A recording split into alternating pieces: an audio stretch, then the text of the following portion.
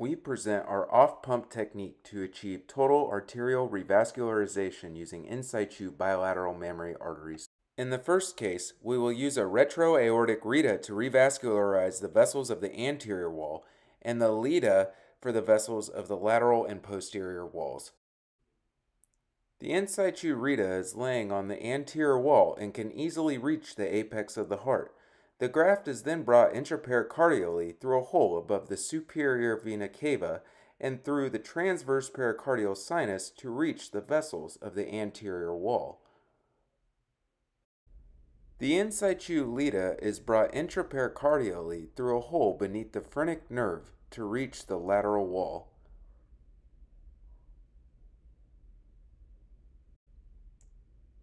After opening the diagonal branch and inserting an intracoronary shunt, the reta is opened and a side-to-side anastomosis of 45 degrees is performed using a parachute technique.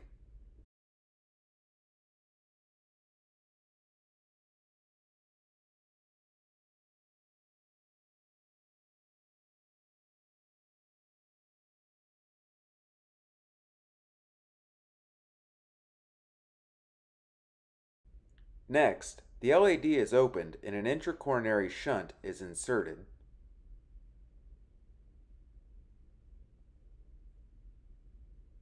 The reta is trimmed to an optimal length between the two vessels, and a parallel end-to-side anastomosis is made using the same parachute technique.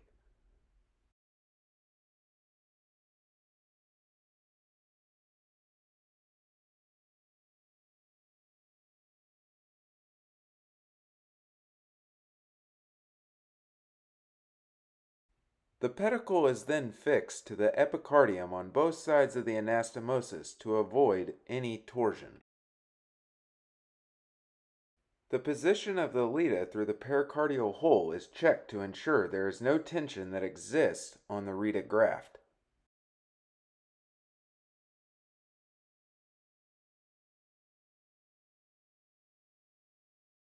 After exposing the lateral wall by pulling up the deep slings, the obtuse marginal is stabilized, opened, and an intracoronary shunt is introduced.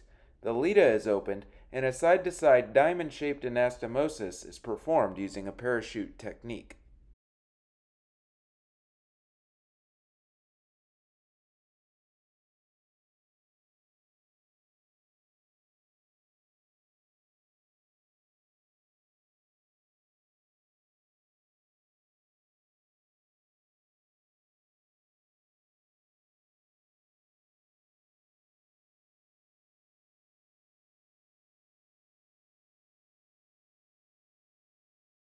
The posterior wall is then exposed, the PDA is opened, and a shunt is introduced.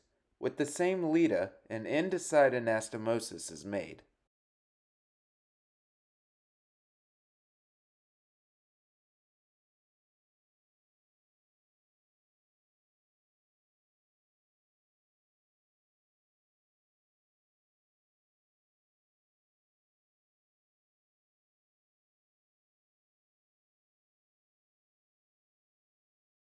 Final inspection of the grafts is then performed.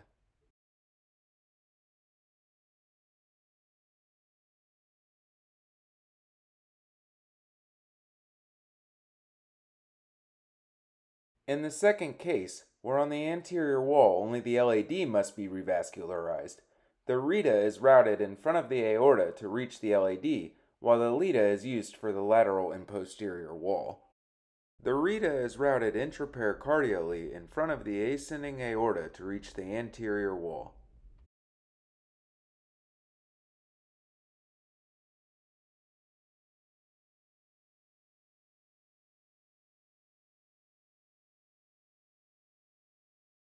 The LAD is stabilized, opened, and a shunt is introduced. With the reta, a parallel end-to-side anastomosis is performed.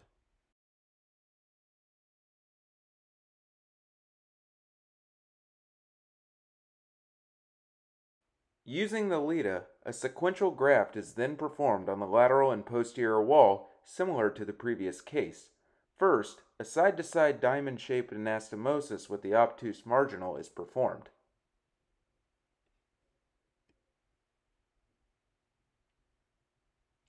Subsequently, an end-side anastomosis with the posterior descending artery is then performed.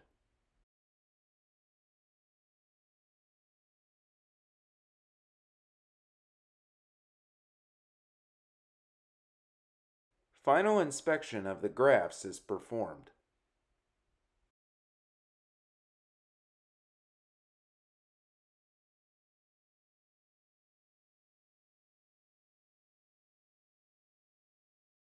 Pericardial approximation is always done prior to chest closure.